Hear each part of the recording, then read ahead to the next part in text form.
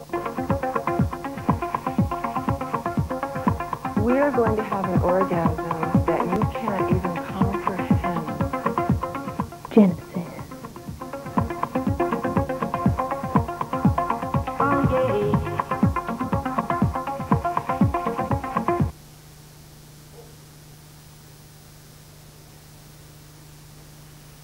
Hi, I'm Sarah Cambell-Foster. And I'm Martin Bissiker, welcoming you to Genesis TV. Genesis TV is a revolutionary new media service run by the media students of all levels from Farnborough Tech to you, the rest of the students in the refectory. For the last 3 months they've been working their pants off behind the scenes trying to get things organised to bring to you what is hoped to be informative, educational and most of all entertaining viewing. Why Genesis? Well, the word actually means the birth or beginning, and the words seem to suit the idea. In today's programmes we're going to feature an interesting attitude spot, an hilarious spoof comedy based loosely on the Protractors, and... Shoestring? Shoestring, yeah. Also blind date.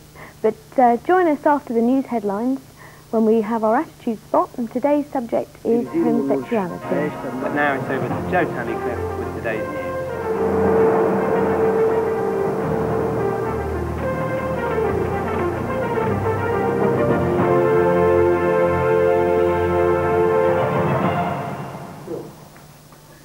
In today's lunchtime news, the latest on Bruce Grobbelaar's scandal. Will he ever return to his Southampton training centre? British teenagers face death in fashionable nightclubs as ecstasy epidemic spreads. Also, why Britain's schools may be falling down. And in the FCT news, the constant frustration that wrecks the suspension of students' cars in the potholed college car park. Plus the hottest sports stories of the day and the coldest weather update. Please join me, Jo Tunnicliffe, at 1 o'clock for the latest national and FCT news.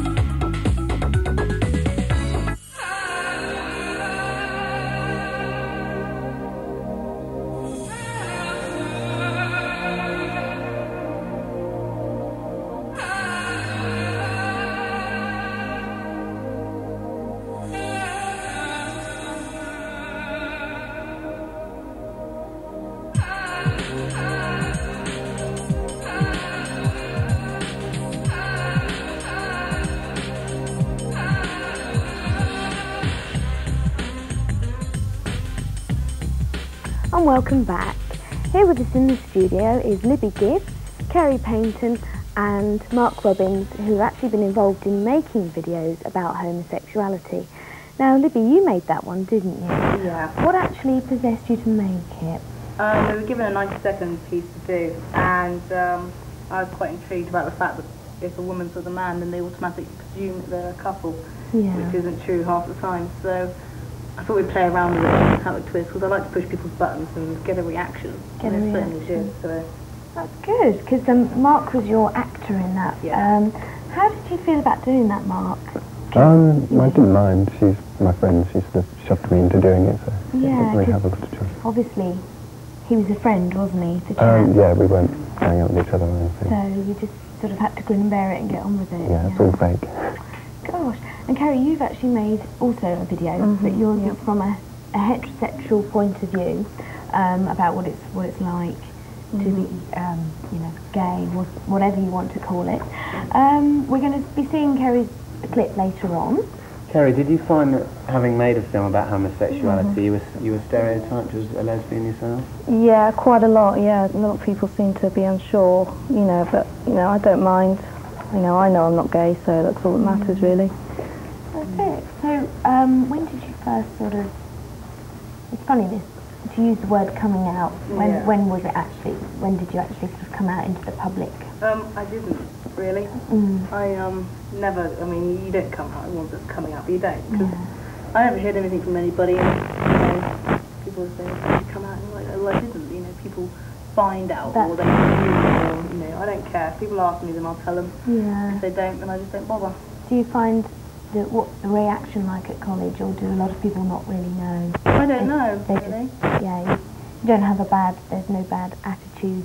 No, as such I mean, I know people talk about me behind my back and stuff, but yeah, I don't care about that. If they can't accept me for who I am, then... I've lived in areas where there's been big gay communities. What's it like living in this area for a gay community? It's really boring. There's nothing to do. Is there actually a gay scene anywhere around here? No, the nearest place is Guildford, really. Guildford or Reading. Then you've got to go into London, haven't you, or Brighton? Brighton's good.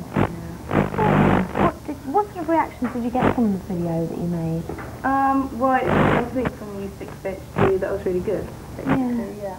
There was some nasty reactions, but it was some good ones too. I enjoyed it, because as we've seen, it was black and white, wasn't it? Did you want to put it in black and white to get that sort of emphasis, dramatic sort of... Yeah, it was just the feeling of the video. Yeah.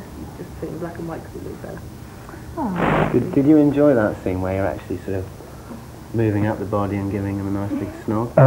No, I was laughing all the way through. I did about 3 times, and I've only ever seen it about twice because I don't like to watch it. But it's different when you watch yourself doing it. Did your kiss make an impact with him? Are you now going out or anything? No, but we're just like, we've been friends for quite a few years, and it wasn't really any big deal. Oh. I see. I'm not sure that I could have done it. But... Well, there was a whole bundle of fishermen in front of us as well. It made it a little bit harder. It shouldn't really matter if they're gay or not, though. I mean, if an actor should kiss another actor. That's it doesn't. right. It has nothing to do with it at all. So. Yeah, Mark, you're not actually from Farnborough, are you? You're from Dorset, I take. How do you feel? Is it better in Dorset than it is in Farnborough for the sort of the gay scene as such? Well, there isn't really one in Dorset as such that I'm aware of. But I don't live there anymore anyway. Oh no, have you moved to? Epsom. Epsom now. And what's it like over there? Is the college there similar to Farnborough Tech? It's quite similar, but I mean, there's no big scene there or anything anyway. London's only 20 minutes away on the train. Libby didn't find it very hard to come out and sort of let people know that she was lesbian. Did you find it difficult yourself? Did you have any problems? No, I think everyone just assumed when I got to college, apart from like 1 or 2 people. What about your parents? They don't actually know. Oh. Would they be upset or? I doubt it, I just haven't got round to telling them. So you don't want us to send any tapes for this program? No, I'd rather tell them myself. Oh. It's not national. Yeah. That's right. Now, Kerry, how did you feel when you made your video? What actually possessed you to make it? Just that people in Farnborough don't seem to be very aware of, you know, the problems that gay people have. And that was it, really. Yeah, and who did you actually interview for the video? Libby and Libby's girlfriend, Sarah. Right. Well, we're actually going to see a clip of that in a very short moment of time. Here's Attitude from Kerry Paynton. It doesn't really bother me. It's up to them, really. Personally, it doesn't apply to me. I'm not against it. I'm not for it. But I personally think, you know, your own view is entirely up to you. And I think it should be lowered to 16 like everyone else. I don't think it should have been lowered to 18. I think it should still be 21. Why's that?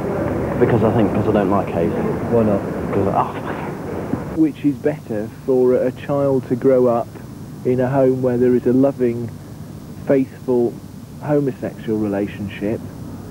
Surely that's better than growing up in a home where there's domestic violence and you know, that one or both parents are totally promiscuous.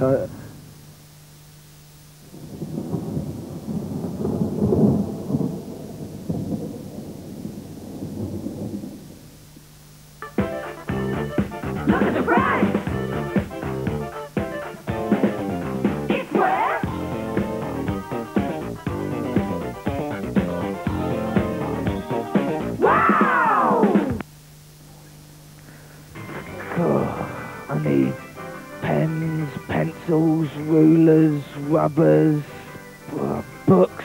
Where am I going to get it all from? Uh-oh.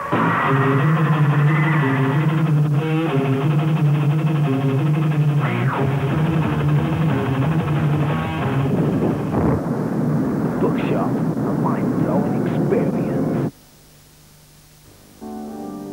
Old Mother Hubbard went to the cupboard to fetch out a loaf of bread, but when she got there, the cupboard was bare. So she went to the student village refectory instead.